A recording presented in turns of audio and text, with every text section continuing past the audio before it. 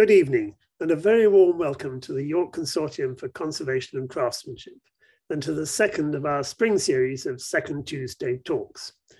I'm Martin Stancliffe, and I'm chairman of the consortium, and I have been for the past 10 years or so. We've been running Second Tuesday talks since the summer of 2020, and we're very pleased to have a wide audience from across the UK and indeed from further afield. We're delighted to welcome many non-members again tonight, so I hope that our regular participants will forgive me for saying a few words about the consortium by way of introduction. The consortium was established over 20 years ago in recognition of York's central role as a hub for conservation and craft skills within the heritage sector. We have built upon this to emphasize the close integration between craftspeople and conservators and to provide a point of focus for both practitioners and those interested in supporting our heritage. The Foundation's annual bursary scheme has also flourished, and we have awarded over 250 bursaries to support the development of craft and conservation skills. I'm delighted to welcome as our speaker this evening, Harry Wardle. Harry joined Turquoise Mountain in 2009, designing and project managing the delivery of a number of buildings for the Afghan Institute of Arts for Arts and Architecture in Kabul. Following this, he went on to complete a scholarship with the Society for the Protection of Ancient Buildings when I first met him. And then he worked for the Prince's Regeneration Trust, where he delivered projects, including the multi-award-winning regeneration of Middleport pottery in Stoke-on-Trent. He returned to Turquoise Mountain in 2014 as country director for Myanmar, setting up the project there. Returning from Myanmar at the end of 2019, he has now taken up the role of managing director of the organization. Harry studied engineering at Cambridge University and worked originally as a structural engineer, becoming a chartered member of the Institute of Structural Engineers during his time at Allen Baxter and Associates in London. Harry, it's great to have you with us. The format for this evening will be that Harry will give his talk, and then we'll have a question and answer session. Just before we hand over to Harry, there are just a few housekeeping matters. We're not anticipating any issues, but if we do encounter any technical issues, please bear with us. I keep getting notes that my connection is unstable, so I may drop out, but it'll carry on even if I do. You're very welcome to submit questions during the presentation. You can do this by clicking on the Q&A icon, which should appear at the bottom of your screen when you move your cursor there. We anticipate a finish time around 8:15, but if there are any outstanding questions then, for those who want to stay with us, we'll continue for a few extra minutes to answer these.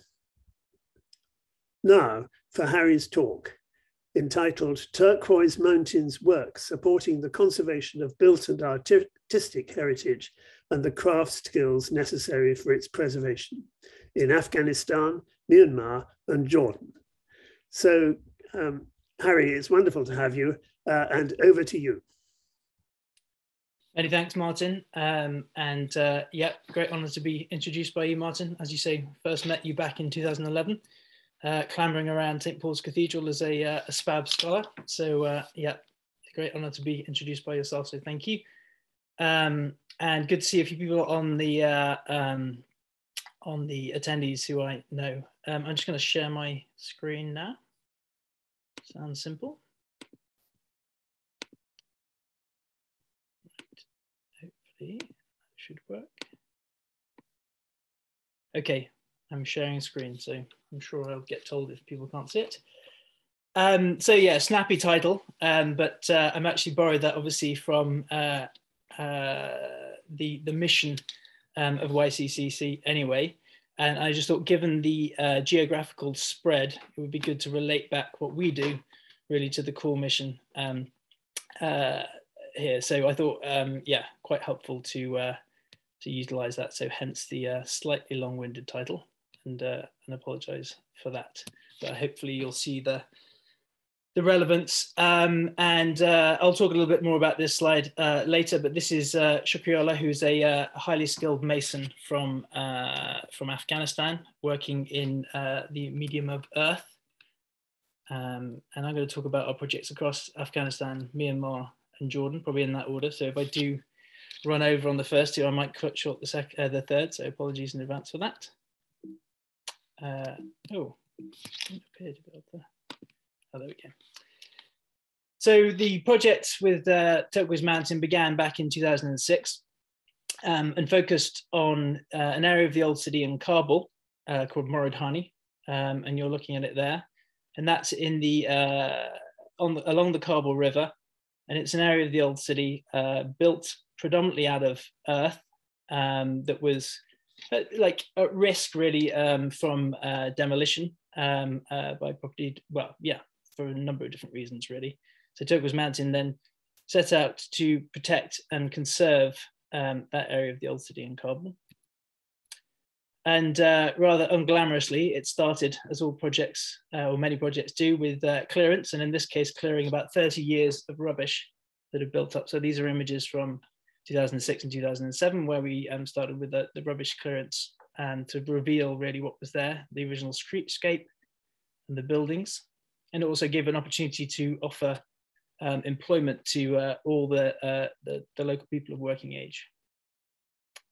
This is the Abul Faisal Shrine before, during, and after rubbish clearance. And really, you can sort of see the streetscape being revealed, the historic streetscape, as well as the buildings themselves. This was a courtyard within the Great Sarai, which is one of the most important buildings within the complex of Moradhani. This is a before and an after.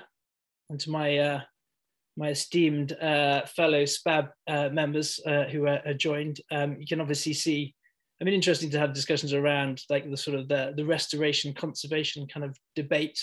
I think it's important to note that really when you're dealing with earth buildings, it is an interesting, a more interesting debate. And actually, in terms of my timing, I did my work in Moradhani before I did my SPAB scholarship. I'll talk a bit about that more in future slides. And this is the main courtyard at the Great Sarai before. So yeah, it was being used as storage for fruit sellers, rubbish, everything. And this was after. And this is actually the center of the Afghan Institute, the Institute for Afghan Arts and Architecture, which Martin mentioned in his introduction. And actually this won a UNESCO Asia Prize in 2011, I believe. For a number of reasons, one of which was the community-centered design, as well as obviously the conservation works and the training went on. And as well as the buildings, we also concentrated on the streetscape, reintroducing running water to the buildings, as well as sewage system. And yeah, I guess I've shown this slide. This was one of the projects that I worked on in the early days, so back in 2009. And this is what was called the bride's room. This is Shukriola, the mason in the blue hard hat. This is a pretty incredible building interior, because when we came to it, it was covered in probably, I don't know, about half a centimeter of different layers of paint, and none of this detail was revealed. And we just actually carefully started cleaning the excess paint down to reveal the kind of decorative mud plasterwork beneath, and also quite a lot of color. And to the right of the picture, you can see some inset mirrors as well. And I guess to the point, my previous point about the SPAB, so this was before actually I did my scholarship. And we did take a view here to, rather than restore the plasterwork, because it was in such, well, there's so much of its original, in its original condition. We decided to infill the gaps in between with flat work to sort of really just keep a simple background and not distract from the original plasterwork. But in some areas elsewhere on the complex, we'd already sort of infilled some of the gaps, and again, a kind of different approach, both with their merits. I think here, because of the plasterwork, which was in such good condition, we decided to keep it very much as conserved in situ. And these are a couple of other buildings that I worked on quite closely. This is the House of Screens. So the top right of the image is the building during restoration. So one of the side effects of Murad Hani being concealed under quite a lot of rubbish was that a lot of the timber frames at the base of the buildings had decayed, and the buildings, a lot of them had sunk or in worst case collapsed. So you can see, I don't know if you can see some red car jacks there, but we sort of had to jack up the building. So we had to really take a lot of the load, so remove a lot of the mud from the floors and the roofs, jack the buildings up, and then highly skilled carpenters actually used what they call Kashmiri joints, which quite complex kind of multi-moment connecting joints, and splice on new sections at the bottom of the columns, and then recarve and then fill in a number of the missing, or these windows which are called patay screens, which a number of them were missing, had been burnt for firewood in the past and things like that.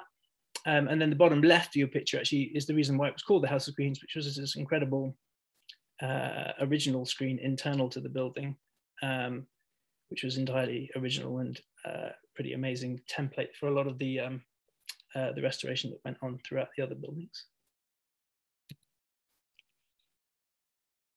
Another process that we went through perhaps later on in the project with funding actually from the British Council was to record some of the intangible cultural heritage relating to the building. So we recorded a lot of the traditional building techniques. This is Paxter walling, which is actually probably closely aligned to cob construction in the UK. So it's not rammed earth, it is compacted, hand compacted earth. And you mix up your mud, you leave it to mature, and then you basically apply it to the wall in kind of cakes, multiple cakes, and the wall goes up in lifts. You can see on the bottom right-hand image there, the wall going up in lifts of about 50 centimeters. This is what they call simgel, which is the finer mud plaster. So there was 2 layers of mud plaster normally on the walls. There was what they call a kargel, which was a straw-based, quite coarse kind of first layer. And then for the finer detail, they put this smooth simgel plaster work on, which was a mixture of very refined clay and the reed flowers, which gave it some kind of tensile capacity. You can see there it going on, and it produces incredible, very fine finish. And then also the ability to add decorative elements to that. So here's a border going on, and then you can see on the bottom right-hand image, a decorative element being placed. And they were either hand modeled off on a bench, or sometimes if there was a repetitive element, they would also be pressed on with a wooden mold and then finished by hand.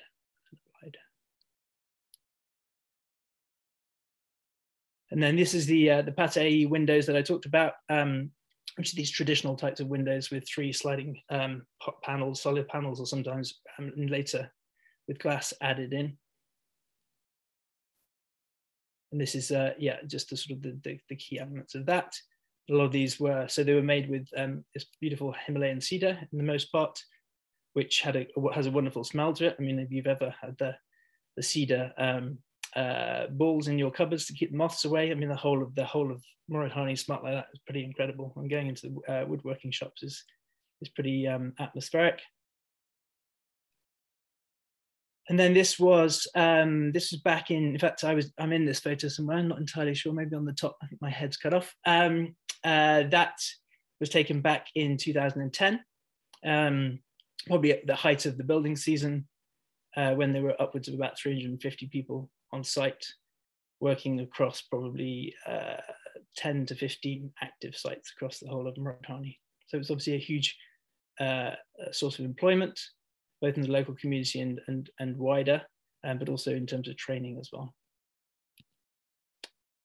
And just a little bit more generally on Murad Hani, there is a healthcare clinic within the footprint of the buildings to serve the local community, and a primary school. And actually, this is a new build that was completed 2 years ago. And actually, here's an image taken last week. I was visiting Kabul last week, and this was the school children displaying their works to mark the end of term really. They have the new term that starts after Nowruz, which is the end of this month.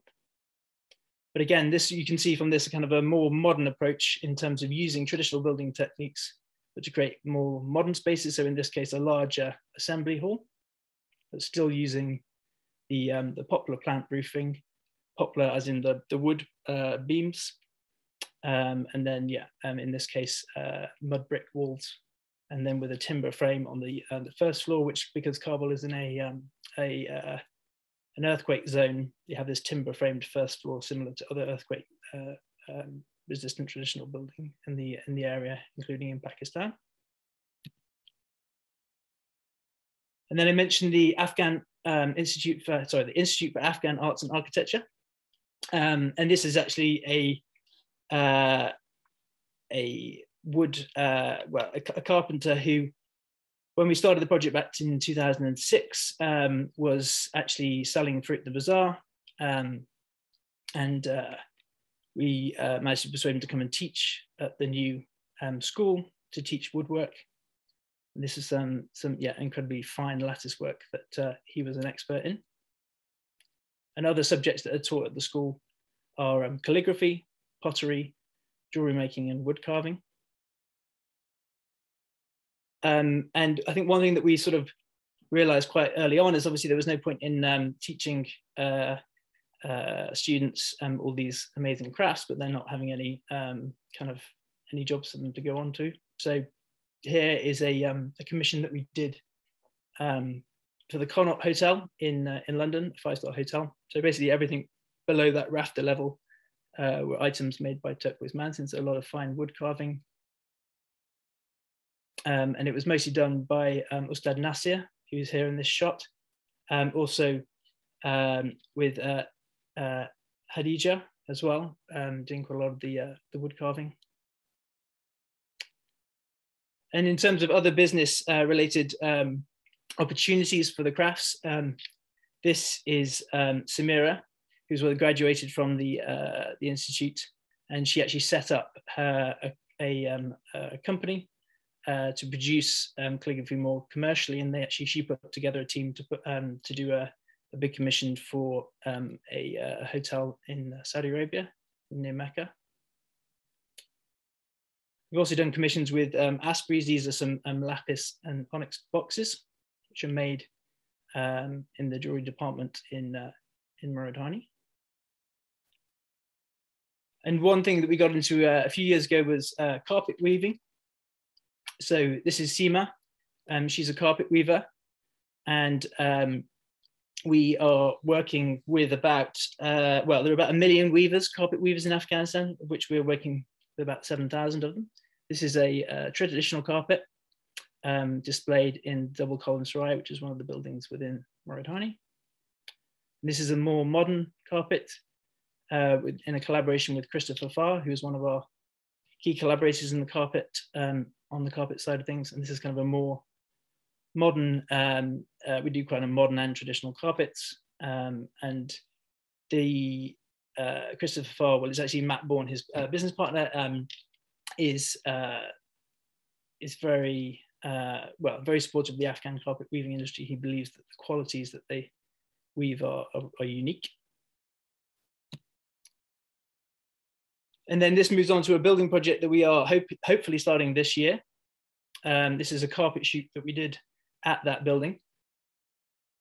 This is up in the in Bamiyan, in the Eastern Highlands, in the Central Highlands of Afghanistan. And this is a 17th century mud caravan sarai, which also makes quite a nice backdrop for photographing carpets. This is a picture of it taken from the air. Actually, quite a small plane that you have to get up there to Bamiyan from Kabul. And this is it. So it's in the Bamiyan Valley, which is famous. Hang on. Okay, skip through. Sorry. Which is famous, probably most famous for the Buddhas of Bamiyan, which were infamously destroyed by the Taliban in 2001. But it's a pretty incredible valley, as you can see there. You can see the lush green pastures. And it's on the Silk Road, so kind of famous for to be the main trading route for silks from China through to Europe pre-15th century. Actually put a conservation management plan for this back in September 2020. And actually probably worth noting, modeled on a conservation management plan that James Simpson did for the Secretariat in Yangon.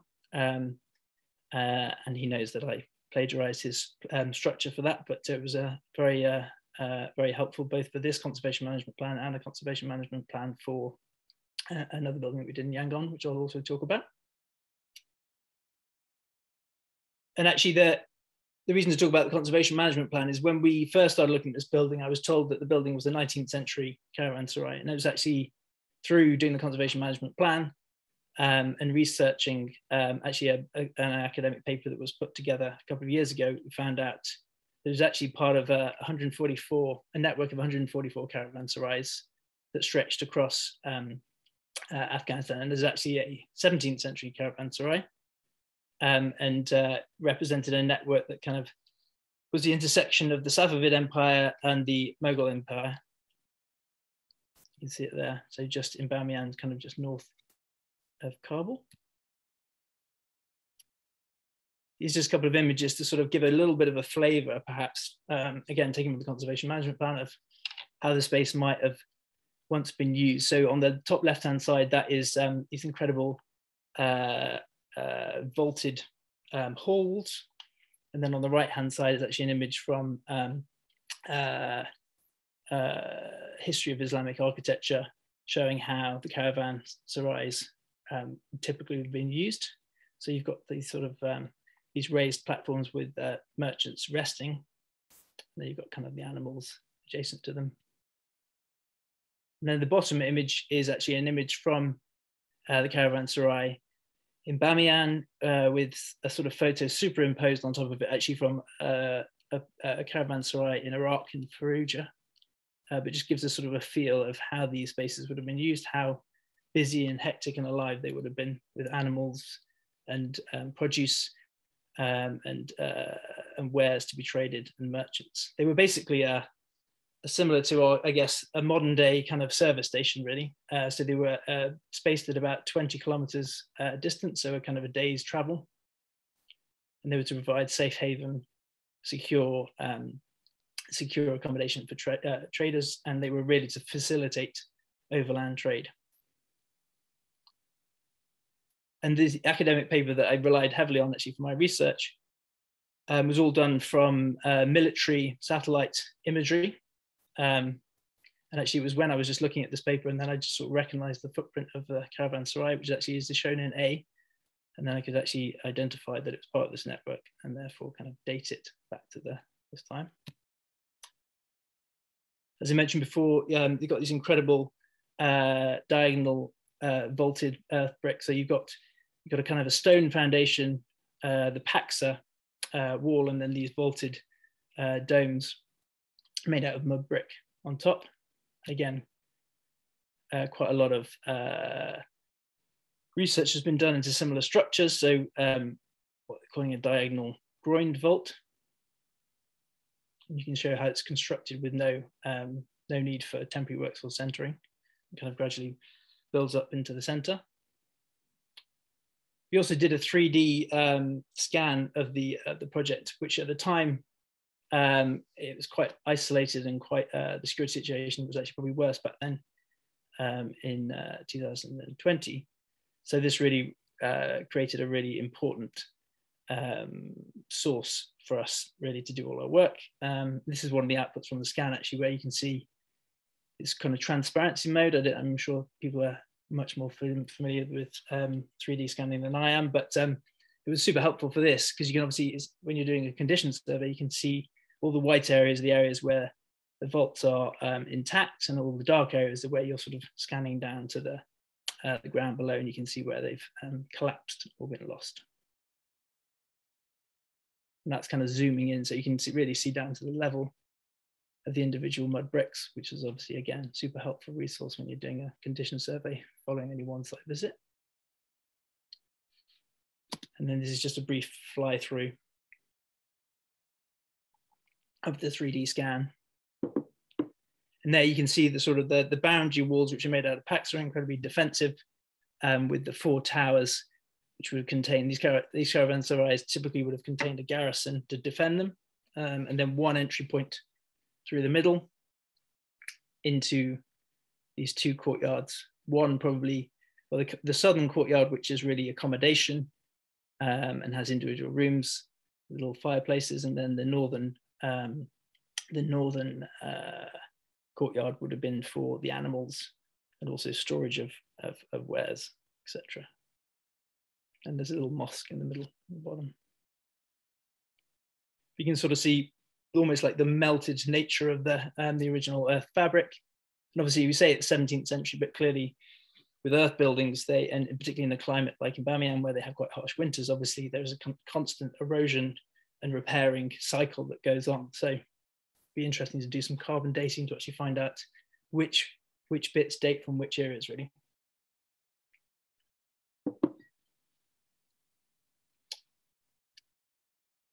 And we've been working with Phil and Claire Bradley from Bath, who've been helping us out and actually supporting us since about 2016, when they first started working with us in Myanmar, actually. And I worked with Phil and Claire Bradley back when I was working on the Middleport pottery project that Martin mentioned earlier. This is just a visualization of the southern courtyard. And thinking about this building project, we are looking at using the northern courtyard as a carpet weaving center, carpet finishing, and then the southern more as a kind of visitor center, but also staff accommodation, a bit of a heritage center and teaching space. And as I mentioned before, there's a mosque also in there.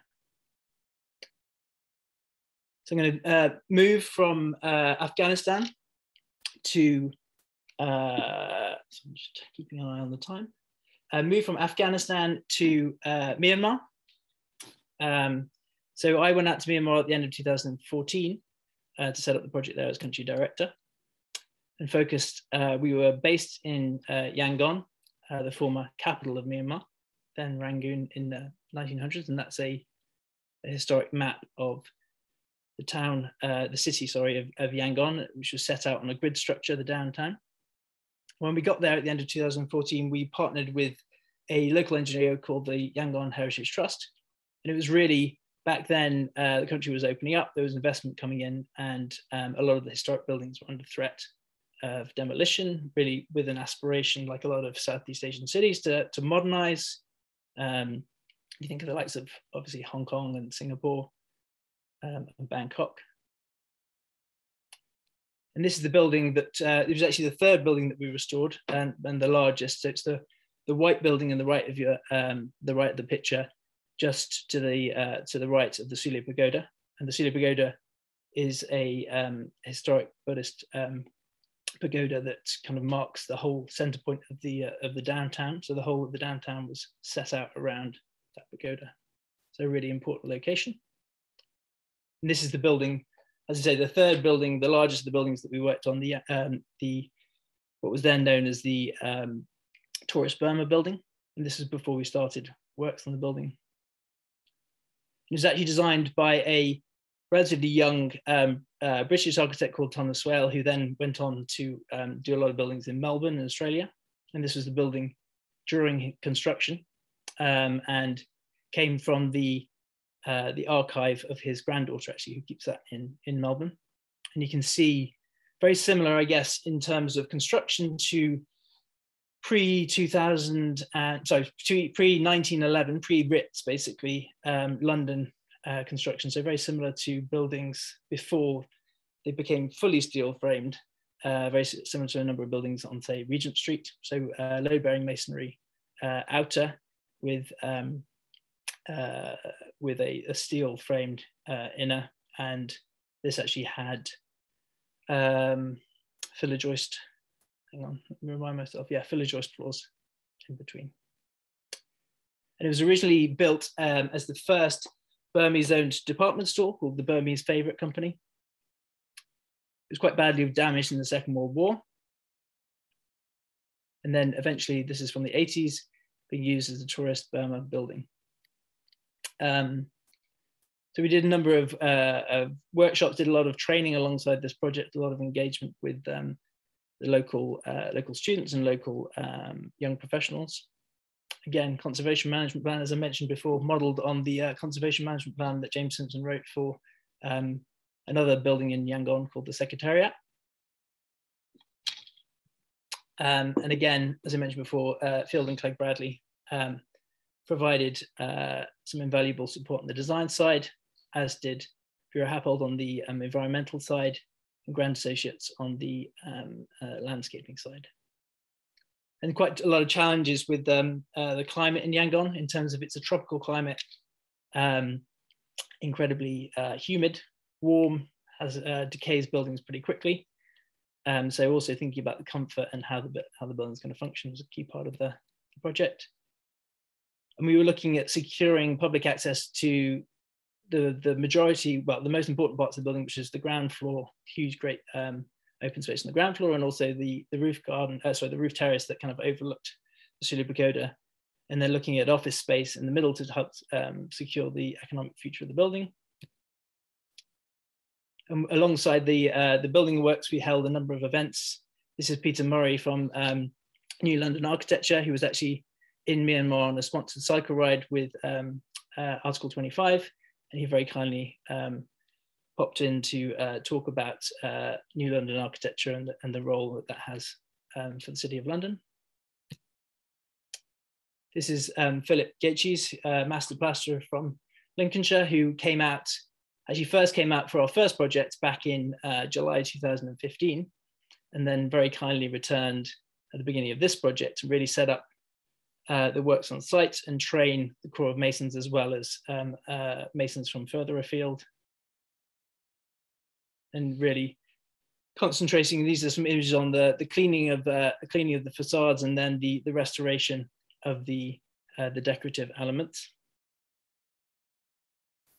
At the rear of the building, there was a standing seam copper roof, which had completely decayed. So we were just, again, putting that back there. And in the bottom left of the image is actually a machine that they built, they designed and commissioned and constructed from scratch to make effectively the copper cassettes and roll them into the desired shape. Incredibly skilled carpenters on site. The reason that the British first went to, expanded from India into Myanmar was really for the Burmese teak. So there's a long legacy of highly skilled carpenters in the country. This is lime washing the external of the building, pretty massive vat of lime wash mixed up in bulk to try and ensure continuity of color across the whole of the facade. This is a cast iron spiral staircase, which we cleaned up and restored on site, and also encaustic tiles that ran across the whole ground floor of the building, a massive expanse of encaustic tiles, which are being repaired there. And this is Paul Humphreys of Hare and Humphreys, who also came out, kindly visited the project, stayed for a couple of weeks, and helped with a lot of the finishing and the decorative finishing, and also did a little bit of gilding as well. Here he is helping us formulate the best finish for the teak floors, which was kind of a tung oil, which is actually native to Southeast Asia as well as China. It's actually called China oil locally. And this is the workforce on any one day in Myanmar. On site in Yangon. And then just a few before and after images. So this was the roof terrace that I talked about with the Sule Pagoda in the background, before and after. This was one of the main spaces in the ground floor before, with the columns propped up, and then after. And there are a couple of the original adverts that were discovered during the cleaning of the later paint finishes. So this relates to its time when it was a department store. So you've got the Dewar's white label whiskey, which still endures today, and the rust and brown sherry, which I don't believe does. And then this was one of the upper floors that was turned into office space, before and after. And this was the central space of the ground floor, before and after. And you can see there that a lot of energy and sort of time, and this was again with some support from Bureau Happold in the early days, to really integrate modern services into the building without compromising some of the main spaces. So we actually introduced lifts to give access to the building. And a lot of the, on the left-hand side of the picture, the services ran through a drop ceiling at the back of the building and enabled us to keep the main spaces clear of any drop ceilings. And then just some images from the facades before and after, and then an overall before and after. Now I'm conscious that, actually no, I've got a little bit of time. There is a brief video, but I think probably we might come back to that at the end if there's time. And you can just see in this image the Burmese favorite text across the facade, which was actually again uncovered, at least the remnants of it were uncovered during the cleaning of those facades. And then this was the building finished. This was an art exhibition that we put in there of contemporary Myanmar art at the beginning. This was a pop-up restaurant that went in there. And then again, in Myanmar, as well as the built heritage, we were also working with traditional crafts. So this is backstrap weaving. We're now actually working with hundreds of backstrap weavers across the country, mostly from ethnic minority groups. And they have these traditions, incredible weaving traditions. So it's where, I don't know, well, the backstrap weaving is used when you use the back, you lean back into tension and you tie on one end, and you're using your body effectively to tension the loom as it is. And then you're weaving each, you can see there in the front picture, you're weaving each thread across and you're going up or down, which reveals the pattern. So it's obviously an incredibly slow but skilled process. And then this is a crafts fair that we did within the building. You can see here in the front of the picture a slightly modern version, more modern version of hand weaving, which is on the frame loom. And also Myanmar, we has a strong tradition of goldsmithing. It's actually colloquially called the Golden Land. It's got a lot of gold and gems. So we actually produce and work in fine gold jewelry. And that's a range we've done for ethical jeweler Pippa Small. And also incredible tradition of lacquerware in Myanmar as well, mostly up in Bagan. So there's some of the, we partner with a workshop there called Black Elephant, who've been producing incredibly fine lacquerware. And then this is just an image of the building at night, primarily because Jeff Rich from Buildings like Bradley always tells me that buildings look best at night. So we'll start on that. And I think it's probably important to acknowledge, I think one of the, Turquoise Mountain works with heritage preservation in conflict affected areas, and clearly Myanmar is very much in the midst of that. This was from back in February 2001 when the coup happened. That's the protests which swept across the city with the Turquoise Mountain building in the background. I think, just as sort of a political point, really, that this is an image of the Turquoise Mountain building in 1988, another huge political uprising back then. And because of its location at the center of Yangon, it is and has always been in a very important location to the city, and tends to be a place for political demonstration. And obviously COVID has affected Myanmar as well. And this is actually the current use of the Turquoise Mountain building, not quite what we originally had planned, but it is a COVID testing center. So yeah, again, similar, I guess, to many countries across the world. And finally, I'm probably just going to race, I'm conscious of time. I'm going to race through a little bit about our project in Jordan. And this is our project of Qais, which is up in the north of Jordan.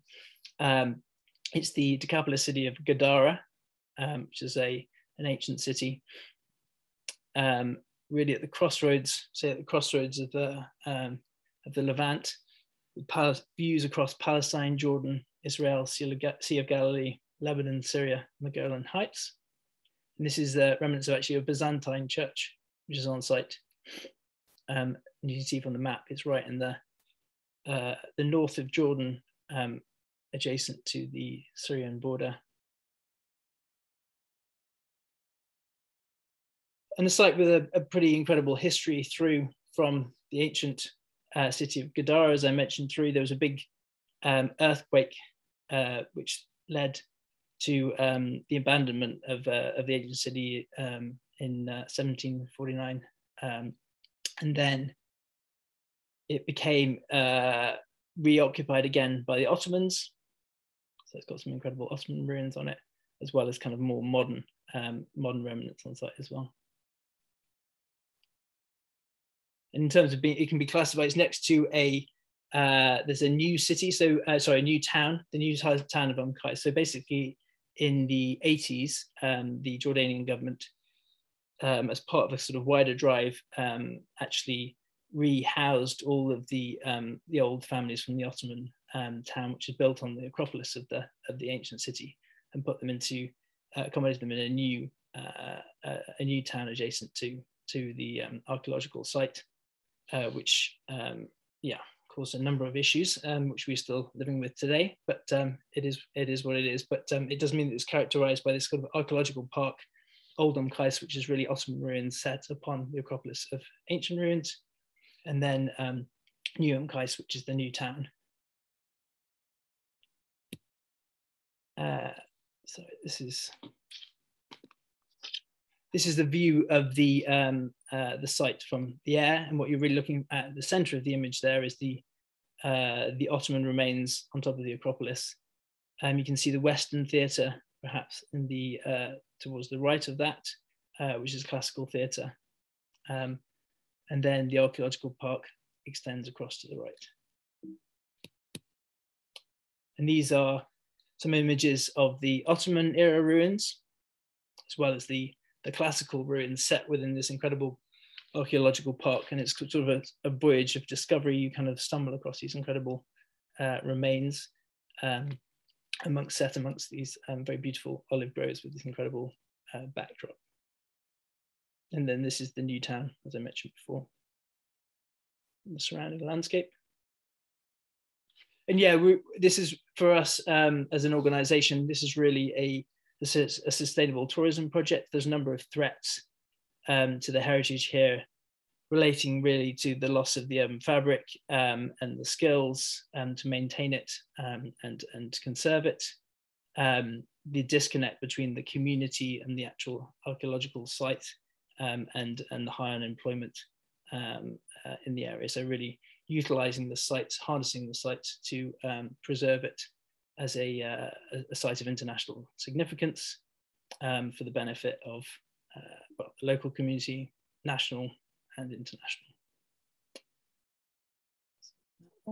And yeah, really focusing across the regeneration of the heritage, the education and the provision of jobs, like a lot of our projects. And Jordan is blessed with many incredible archaeological and historic sites. Obviously, sites such as Petra and Wadi Rum and the Dead Sea are kind of the big highlights of people sort of visiting Jordan. But this is really focusing on the northern loop, so trying to encourage tourism within a collection of amazing sites within the north of Jordan. One of the things we're focusing on at the moment in the early days of the project is really the protection to the surroundings. I think what sets Qais apart from a lot of sites in Jordan is the fact that it's set in this incredible backdrop of natural heritage. And so really trying to protect that from the get-go. So here you've got a picture from Jerash, which is a similar Decapolis city, about an hour and a half south of Qais. Here you can see that obviously the town is very much around the archaeological site, compared to one of the images I showed earlier of Qais, really highlighting its setting and the importance of that. So one thing we're working with the government at the moment, the Ministry of Tourism and Antiquities, is how we protect that by creating a buffer zone and then a wider development plan for the area. This was our founding patron, His Royal Highness, visiting at the end of last year, walking down the Decumanus at Umkais. And this is an image taken from, I think, in the late 90s, perhaps, when the Western Theatre was excavated and then to a certain extent restored. And this is an image of the theatre at Jerash and the approach they've taken there, which is obviously to bring the theatre back into use. We've done some work at the Western Theatre in terms of really simple work so far, in terms of just trying to improve some of the barriers there. But it's very much a used piece of historic archaeology. We've just put a temporary stage back in there, trying to think about how it can start to be used again. But this is just the local community using the site during sunset most days. Some kind of aspirational image for the future potentially. And there are many other sites I could talk about on I'm conscious of time. So I'm going to start wrapping up. But this is what's known as Heracles Baths, which is contains these incredible mosaics, not dissimilar to some of the mosaics recently discovered by the Shard, I believe. I saw the images that came up, and obviously very familiar. There's many of these across the site. And again, looking at how we can improve the situation there at the moment. They're exposed, and how we can use it as a kind of a working archaeological site, opening it up to visitors, but carefully managing people moving through the site. And then this is just an overview of the Ottoman village within the on top of the Acropolis, which obviously offers a bit more flexibility for creating some of the functions on site that are needed. We've already started some projects there. One within an existing courtyard, which actually has yet the remains of a Roman villa within the courtyard, so you can really sort of see that the Ottomans built very much on the template of the Roman villas that were there before. Working and training up local stonemasons, and looking at ways to sort of present and frame out some of the archaeological ruins within that. This is another project we're working on at the moment, again with Field and Clegg Bradley, looking at bringing in some community tourism uses into one of the courtyard houses and really making the most of these incredible topography across the site. And looking at the infrastructure, this is actually an artist's image of the Nymphaeum, and just highlighting the importance of water and how important water was to the ancient city. It was actually one of the longest aqueducts in the ancient world that ran from Damascus all the way to Qais and served all the Decapolis cities. And the Nymphaeum was clearly their celebration of the fact that water was so important, and they were bringing clean drinking water to the city. And water remains an incredibly important resource for Jordan today. And then just working with the landscape architects, Churchman, Thornhill and Finch, really acknowledging the importance of the landscape and how it's presented, looking at different ways in which it could be presented, and looking at the landscape as a source of edible heritage and produce for tourists, and to serve the to add to the offer. Looking at climate appropriate planting, back to that point of the scarcity of water resources in Jordan. Looking at kind of historic planting, and then looking how we can introduce craft into things like creating shade on site. So this is the basket weaving traditions of Qais being sort of thought about there. And that's sorry, it's a long race through. Just finishing on an image. We're also working a lot with Syrian carpenters, and this is actually from a commission that's going to go into Leighton House as part of its refurbishment, opening I think later this year. So yes, that's it from my side, from the presentation side. That's a bit of a whistle-stop tour across some of our projects in Afghanistan, Myanmar, and Jordan. Great, Harry. Thank you very much indeed. I feel quite breathless with the scope of what you covered in the last 3/4 of an hour. I'm sorry you've had to go so fast, but here for a couple of hours quite happily, I think, while you explained in even more detail. But it's good to have the opportunity to ask some questions. And to all people attending, if you've got questions, please use the Q&A button on the bottom of your screen to type in your question, and then they'll be selected and what comes up. Harry, could you just say a little bit more about Turquoise Mountain as an organization, and how actually you managed to integrate so successfully and apparently so swiftly into the cultures that you're embedded in? Yeah, thanks, Martin. I mean, I think the oldest project and the largest project is our project in Afghanistan, which we've been there since 2006. Our second project actually was the project I started in Myanmar in 2014, and then Jordan followed on from that. So, yeah, I think probably to use the example of Afghanistan and Rouhani, it was really about the integration into a particular community in the Old City. And really focusing in on that and working across kind of, to use a slightly naff term, but it's sort of an integrated development approach, really looking at sort of the needs of the community in terms of the clinic and the school, but also then looking at this kind of cultural preservation in terms of intangible skills with the Institute for Afghan Arts and Architecture. And then also working on the building. So kind of working across all those things, trying to integrate them, but doing it in quite a focused footprint.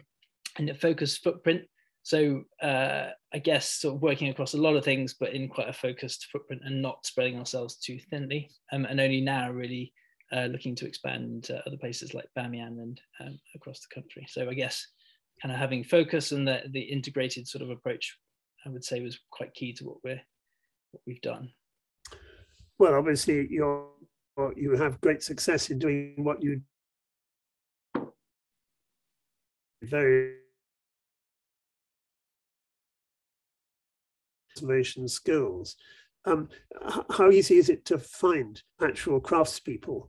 Have you had to introduce craftspeople from Europe, like you mentioned, the plasterer from Lincoln and the people from Harron Humphreys? Has that been a major part, or do you manage to find many of your craftspeople and crafts actually local in any case? Yeah, I think it's an interesting question. I think when, again, the approach of sort of starting a project, starting on site, doing training workshops and trying to get people out from the woodwork, no pun intended, and then just finding out what skills exist. And I mean, in all the places we work, there are incredible craft traditions, but also incredible levels of craft still being practiced. So it's not as if we're sort of training people from scratch. And actually, a large part of it is finding kind of existing masters within the countries we're working in, and then helping structure that. I think the main value that's come from bringing in external masters has really been around kind of structuring work, perhaps where, so in the case of the Taurus Burma building in Myanmar, where kind of non-traditional materials normally, so the obviously cement starting to really sort of drift in and become dominant. So thinking about taking things back a step, really. So it's not really in terms of the skills, but normally the discipline or the materials, and then thinking about the approach on site and following a kind of a logical approach to the work in terms of assessing what needs to be done. So that's really the kind of the main value add that external people coming in have done. But I think in all the places we're working, the skill level is incredibly high of the carpenters or the masons or the kind of those guys who are hand carving mud plaster in Afghanistan. They've got incredible natural skills. So I think it's kind of just bringing in those extra sort of finer points. Great, thank you very much. Well, questions are coming in thick and fast. One from James Grierson. Can you please explain how the money works and the extent to which priorities are shaped around funders? Yeah, it's a good question. So I think things have evolved over time. I think in the current, well, over the last, how should we say, 5 years probably, I think there has been some specific donors who are interested in cultural heritage preservation, particularly in conflict-affected areas. So I think after what happened with ISIS in Syria, I think there was a resurgence in interest in that. So the British Council had the Cultural Protection Fund, which was very much set up because of that. So kind of heritage in danger. There's a fund called ALIF, which focuses on that. So I think within recent years, there has been a bit more of a trend towards focusing on cultural heritage preservation in conflict-affected areas. But I think historically, we've also tied it into economic development. So in Afghanistan, we've had a huge amount of funding from USAID, and that relates really towards sustainable economic development. So particularly within the craft industry, looking at exports for carpets and how you can kind of get crafts into high-end international luxury good markets, and then utilize those incomes to build kind of sustainable livelihoods for people. So it's kind of a bit of a mixture, a bit of a mix and match across different kind of funded priorities. A number of people have raised questions, really being delighted by noting the number of women craft specialists, both in Afghanistan and in Myanmar.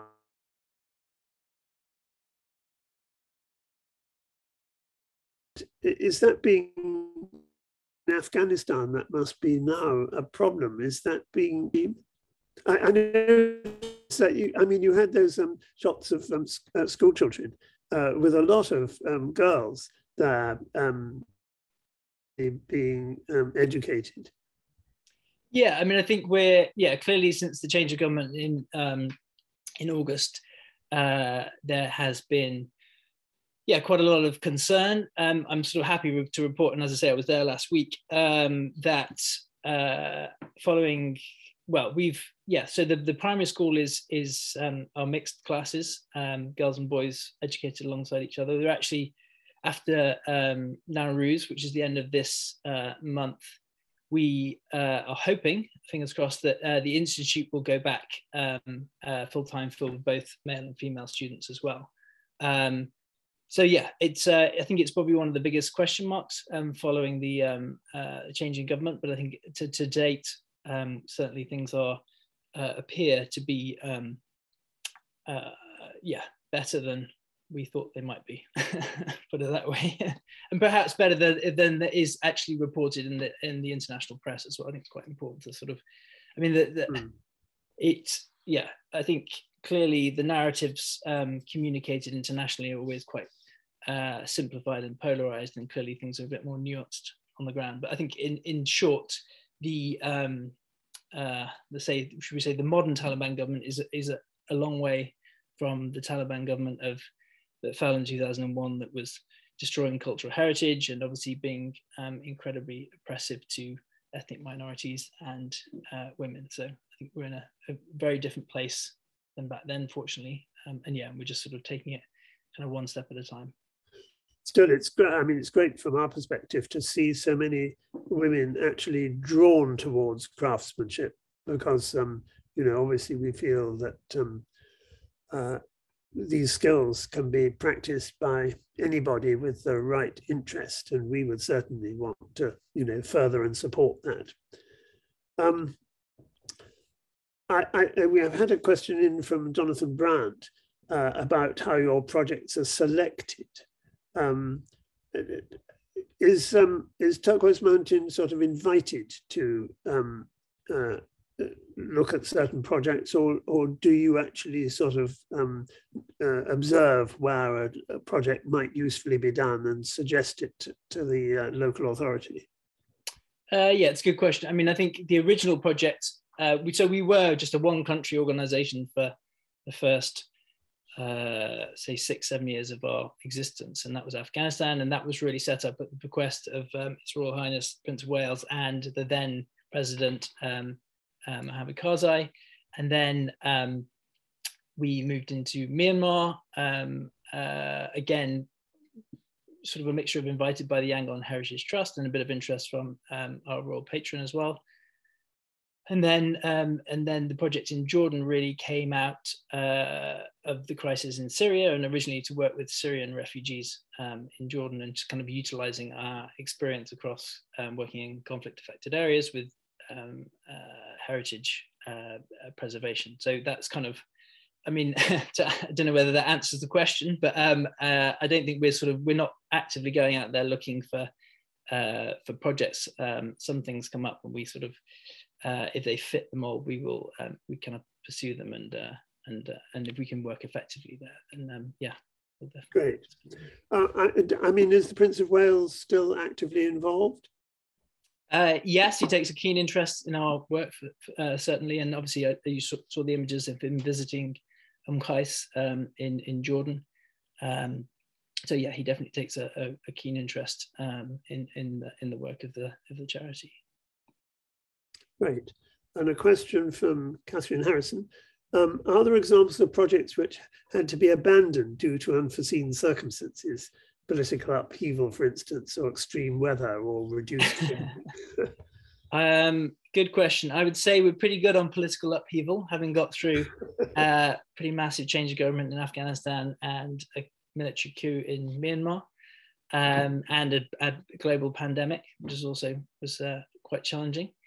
Yeah, so I think that's basically kind of our bread and butter, really.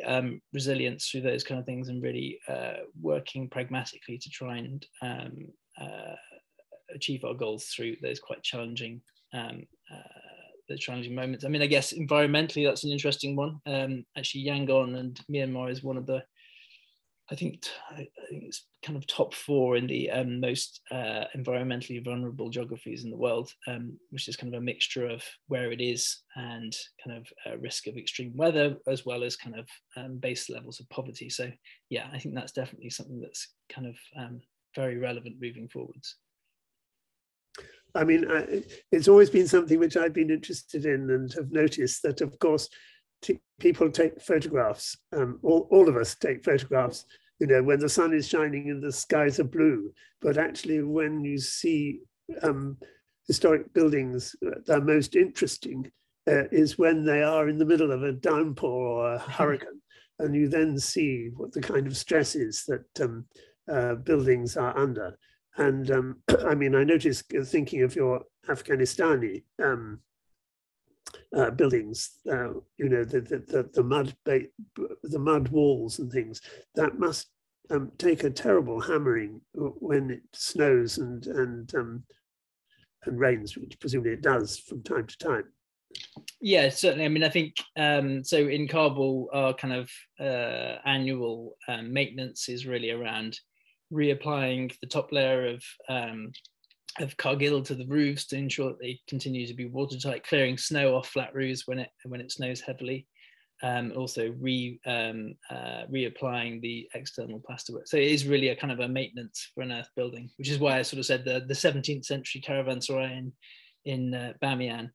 Be interesting to sort of do a cross-sectional analysis of what dates from the 17th century and obviously later dates, because clearly it's an ongoing kind of maintenance and refurbishment job when it comes to an earth building.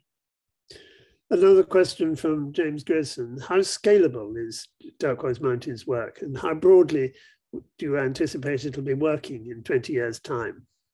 Yeah, that's a good question. I think, as I say, I think there is, I think it raises quite a lot of interesting questions about kind of the role of cultural preservation, particularly in conflict-affected areas. And as I said, this kind of culture of I think there was a lot of publicity, particularly around ISIS and the need for cultural preservation in conflict-affected areas. I mean, obviously, sacking of historic sites is nothing new. It's been going on for centuries.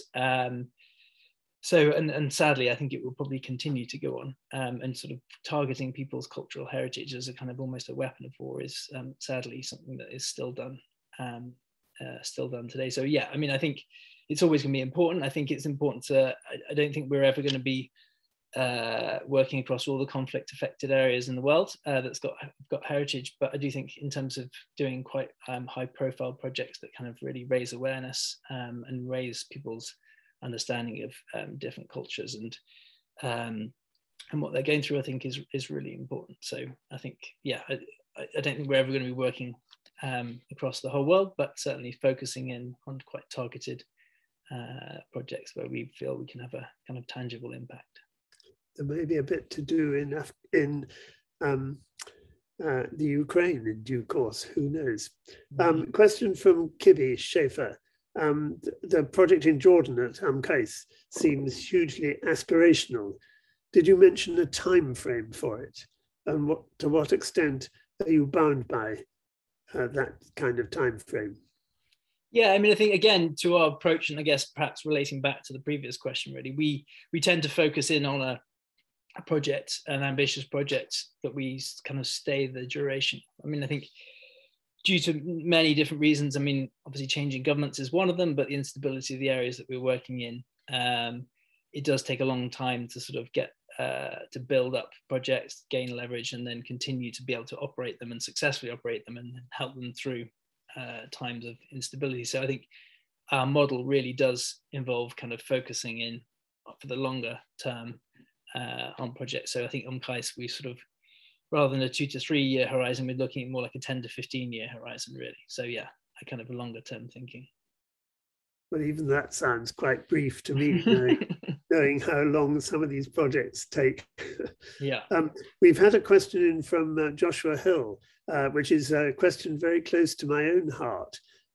Following on from your comment about building maintenance, do you have any reflections from your work on how this important preventative work can receive suitable support in comparison to transformative projects with clear visual outcomes?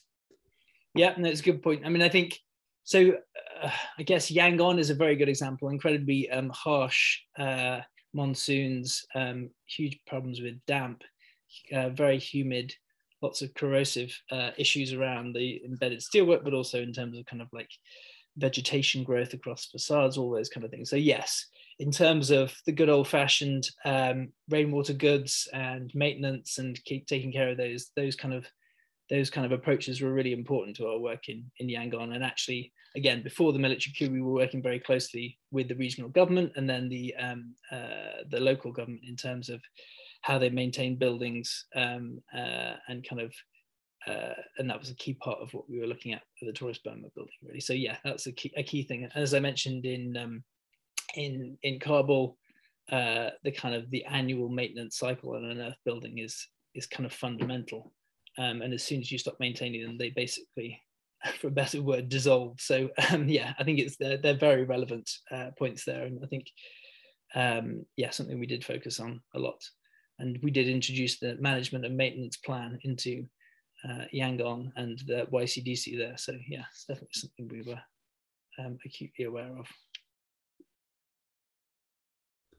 Well, it's very good to see these disciplines such as conservation plans and things which we've become very familiar with over the last 20 years or so being introduced.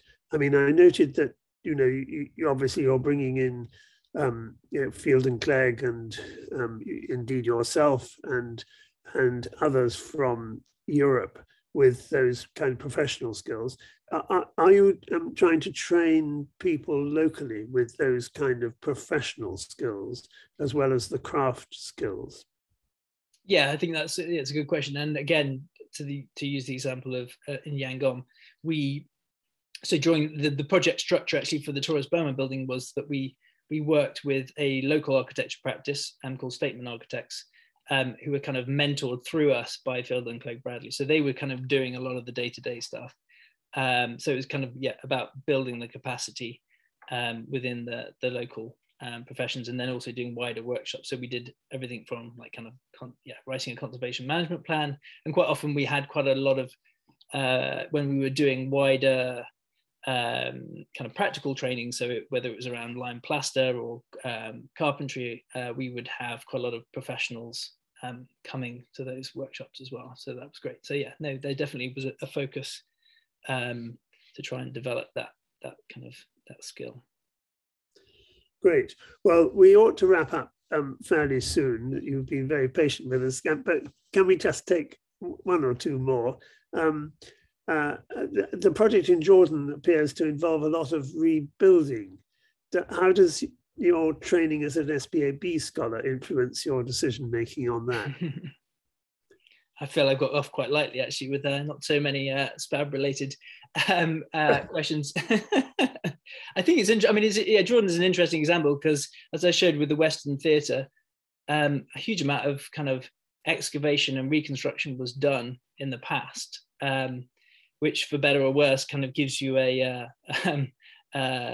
starting point. I think, in terms of our approach, say for the Western Theatre, there are areas of it that have been heavily restored already, and there are areas that kind of like almost like romantic ruin. So I think we're not looking to do a huge amount in addition to that, but sort of present that. And then also I think it's important to sort of tell the story of why does it look like it does, what is the history, what have people done in the past, and the quite recent past as well, to sort of to show how it's got to where it is. I think in terms of the Ottoman era ruins, again, we are looking at that very much in detail at the moment, and parts of it, and looking at that language of showing what new interventions and making sure they're kind of distinguishable and honest, and actually having that conversation and kind of definitely having that kind of debate with the local authorities. So the kind of the Department of Antiquities there, who may or may not always share those kind of views. So sort of having that debate and showing good examples. And I think at the end of the day, it kind of comes back down to kind of core principles of quality of design, quality of intervention, communication. And I think what's kind of different sometimes in some of the geographies we work is really bringing along the local custodians of the heritage with you on those journeys, and explaining, not being too evangelical about approaches, acknowledging kind of the balance of the need for skills preservation as well, and sort of as everyone grapples with projects everywhere in the world, I guess. But I guess some of the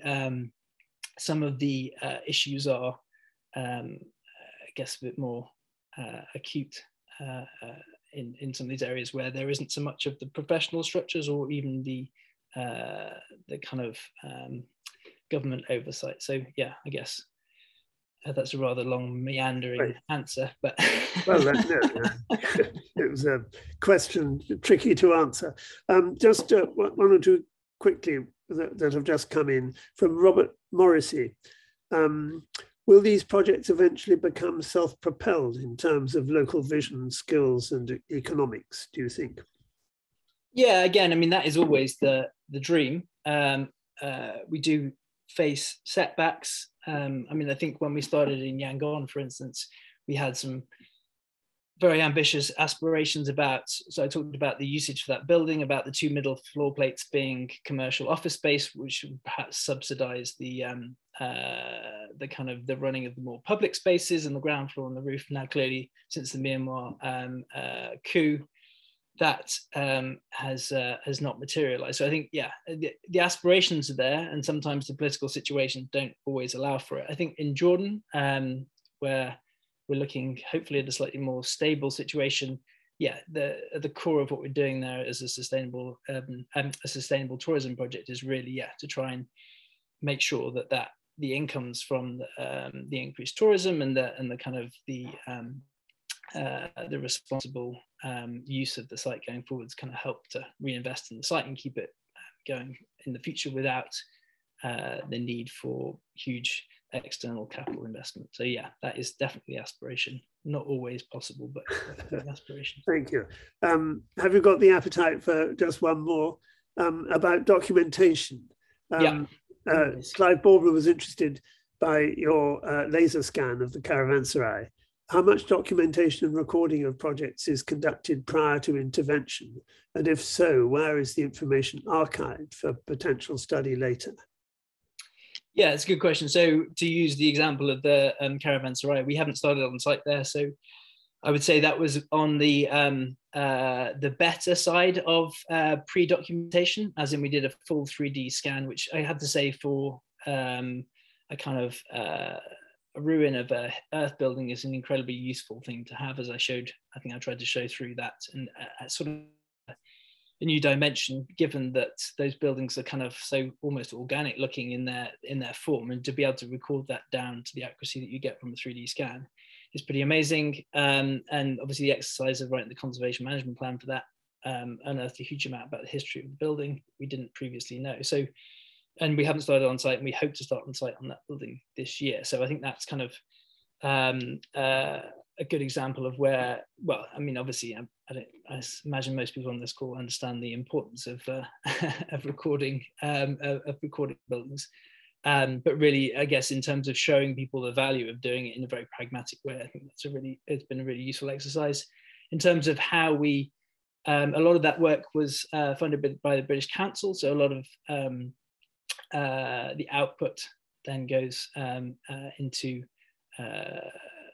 information and archives that they hold, as well as ourselves. We hold everything, and again, given the political dynamics of areas that we work in, we are quite conscious about what information we hold where, and how we back information up. So rest assured that that information is well stored, and we are actually looking, again, sort of more driven by COVID, looking at kind of education platforms about how we can get more things online. I think, like a lot of people, a lot of organizations, how we can get stuff online, how we can curate it. I think we're interested in, rather than kind of archiving stuff, really how we bring it to public attention and we create it in a way that's kind of accessible to lots of people and present in a kind of educational form. So yeah, I guess, again, a long rambling answer, but it is something that we're definitely working towards. Well, thank you, Harry. I mean, it's 8:15 and you've been very patient with us, and I think we ought to wrap up.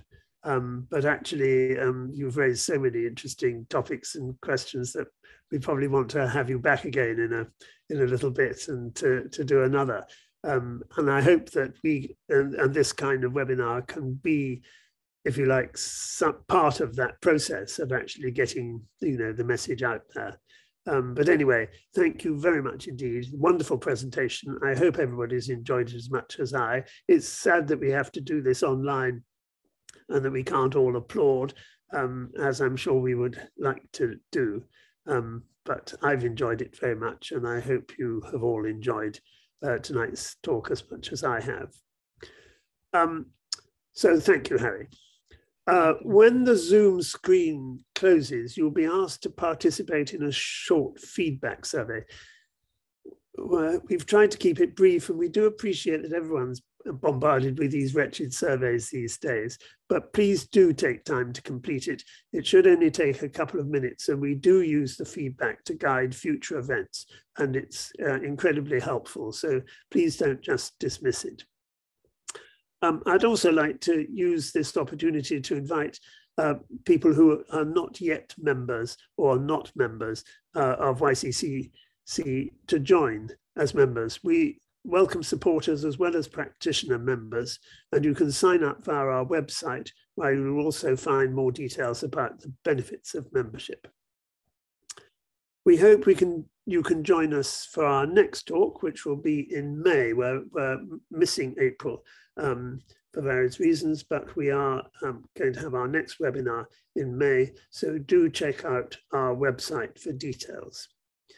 Thanks again to everybody, to everybody who's taken part.